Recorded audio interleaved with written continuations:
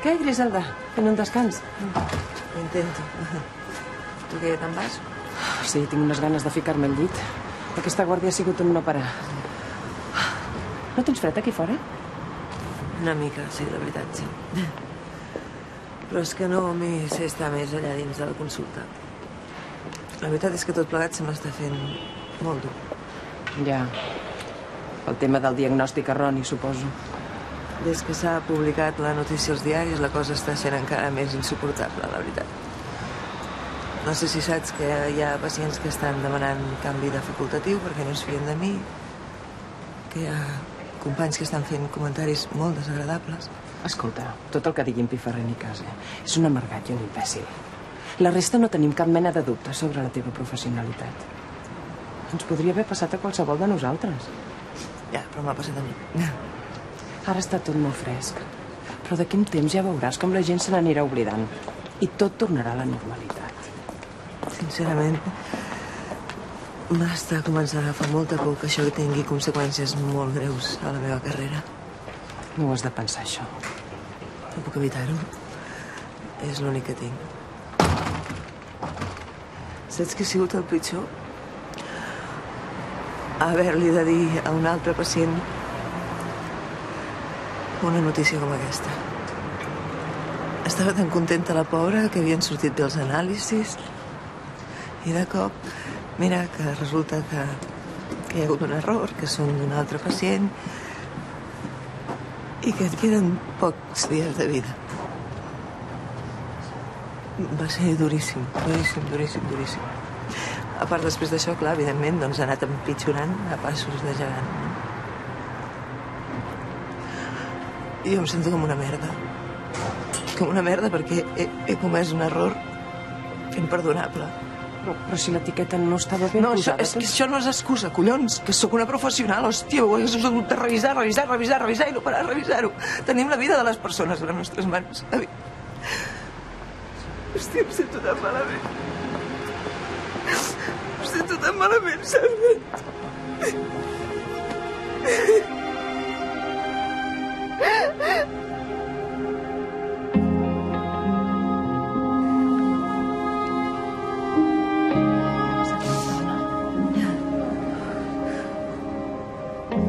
Tilda?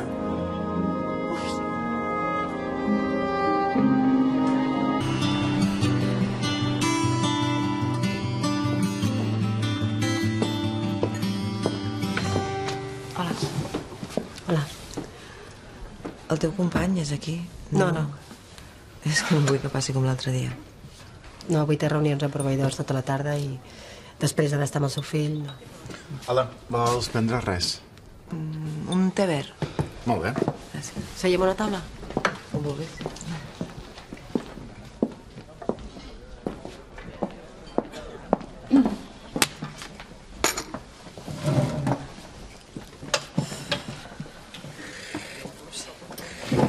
M'he sentit una mica estúpida abans. T'he vist amb aquella noia abraçada i... No sé, he marxat. Només és una companya de feina. No cal que em donis cap explicació. No. Ja, però jo vull donar-te-les perquè ja veig que penses que sóc un monstre, no? És una companya de feina, he tingut un mal moment i m'ha abraçat per consolar-me, això és tot. Ni a ella li agraden les dones ni a mi m'agrada ella.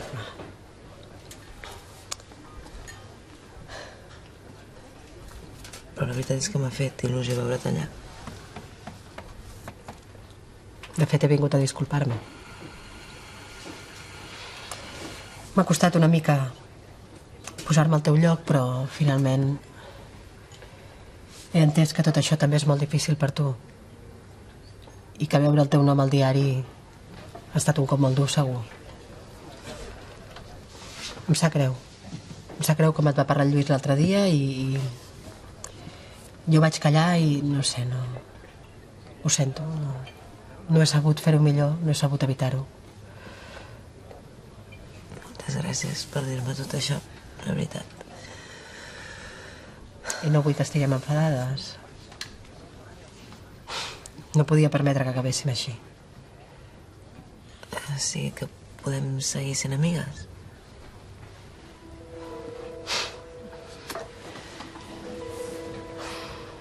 I alguna cosa més?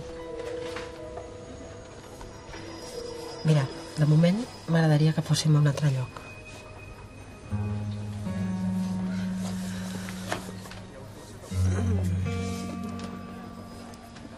On t'agradaria que fóssim? No em trec del cap aquell vespre la teva consulta. I jo me'n recordo de tot, de les respires. Ah, gràcies.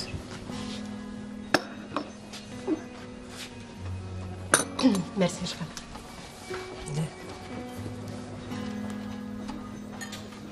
Quedem després del servei i acabem de parlar. Sí, perfecte. On? On vulguis, no sé. A la teva consulta, per exemple. No. Busquem un lloc més tranquil, no? Coneixes l'Hotel Garbí? Perfecte. Perfecte. Vaig entrant abans no arriben els meus companys. Això fuig. I després.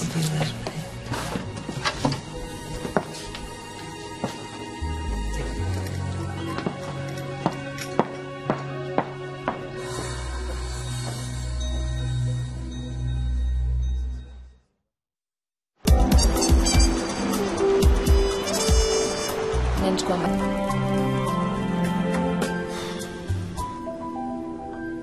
Ets preciosa. M'ha encantat. A mi també.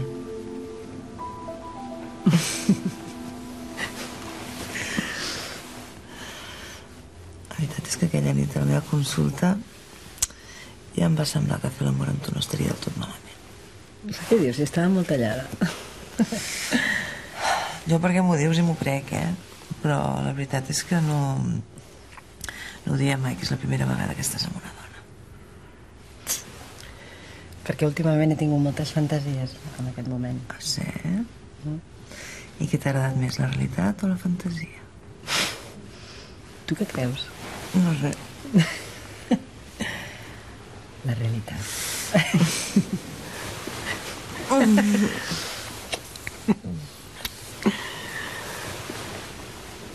Què fa? Ostres, és molt tard. Me n'he d'anar. No, tu et quedes a dormir amb mi. No puc. Com que no puc? Una cosa és arribar un parell d'hores tard, però... no puc passar la nit a fora. Va. Hòstia, no sabria ni què dir-li a Lluís. De veritat, vaig a dutxar-me. Un moment, Tilda. Això que ha passat entre nosaltres ho has fet només per curiositat? No. Griselda... És que jo necessito saber si ho has fet per fer-me sentir bé, com per posar un ximpunt a la nostra situació, o perquè tu ja feia molt temps que desitjaves estar amb una dona i jo he aparegut en el moment correcte, o perquè realment creus que hi ha alguna altra cosa entre tu i jo. No t'he utilitzat, si és això el que vols dir. I ens tornem a veure?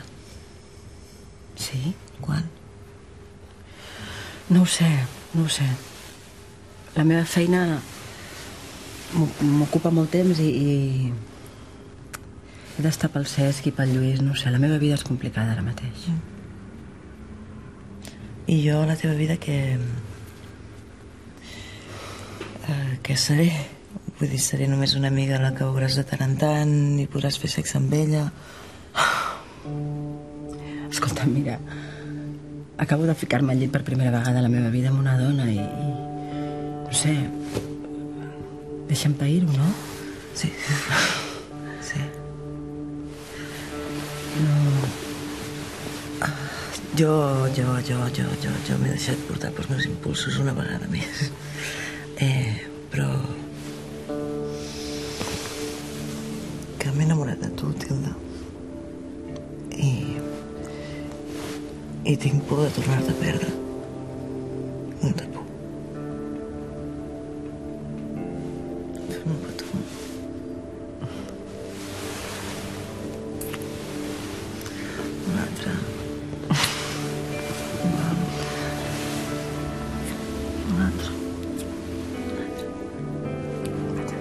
Oi, 10 minutets més, 10 minutets més.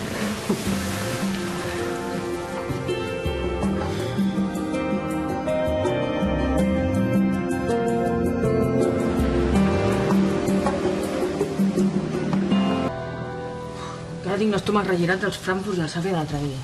No m'estranya. Per mi que aquí dins hi van fer un complet de sumo, ja t'ho dic.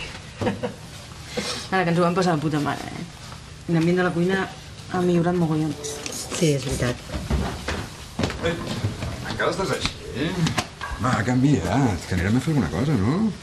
Maribel, en qualitat de director, me l'enduc. Vols anar al parc amb el Llorenç? No, el Llorenç el vaig veure ahir. Parlo de fer una cosa tu i jo sols. Que entre una cosa i l'altra, no ets molt cara de veure i hem d'aprofitar el temps perdut, no? Va, Lluís. Què vols? És que estàs tan guapa que... És que no em puc reprimir. Aquest matí m'he llevat amb unes ganes de... No siguis pop, No, què vols? Va, marxem. No. No puc encara. Ves tu tirant. Però, per què no? Si esteu a punt d'acabar, que et queda 10 minuts com a molt. Avui hem de quedar-nos amb la Maribel aquesta tarda per preparar uns plats de la carta de primavera. Va, Maribel, això ho pots fer tota sola, segur. Va, no? Ho sento, Lluís, però és que la Tilda és qui més coneix les tècniques que requereixen aquests plats i no em puc prescindir. I a mi em fa molta il·lusió. D'acord, d'acord. El primer és la fonda, no? Molt bé. Ens veurem després. Trobarem un altre moment, Això espero. Adéu. Vinga. A què va tot això, Tilda? A mi no em mola gens, dir mentides i encara menys la gent que m'estimo. Ja ho sé. Avui no podia estar amb en Lluís i encara menys ficar-nos al llit. Què, que has vist aquella noia o què? És que tinc un merder mental impressionant. Cada vegada més. Ahir vaig quedar amb ella i... Vam agafar una habitació d'hotel. Vam estar juntes. Volia provar-ho, no ho sé. I per què diu que tens un merder mental? No et va aclarir res, anar-te'n al llit amb ella? No gaire. És que per una banda... Cada vegada em sento més lluny del Lluís, però tampoc no em veig començant una relació amb la Griselda, m'entens? No ho sé, seria un canvi massa brutal. Trencar amb la meva vida, amb tot, l'estabilitat i... donar explicacions. Però et va agradar anar-te'n al llit amb ella o no? Feia temps que no m'ho passava tan bé. Tilda, potser és només una història sexual i no cal que et plantegis res més. És que... No ho crec. No ho sé. Sento que hi ha alguna cosa més entre nosaltres, però... Estic molt perduda, Maribel, de veritat. És tot una merda, tot. No sé què fer. Tu què creus? Jo? Què sé, tia. És la teva vida. Jo no som ningú per dir-te què has de fer i què no. Ara, decideix-te aviat. No? Per tu i pels altres. Aclareix-te i tria. I ja està. Que no mola gens, Tilda, enganyar la gent que t'estima. Ja. I a mi no em tornis a embolicar amb cap més mentida, Jo ja he fet prou.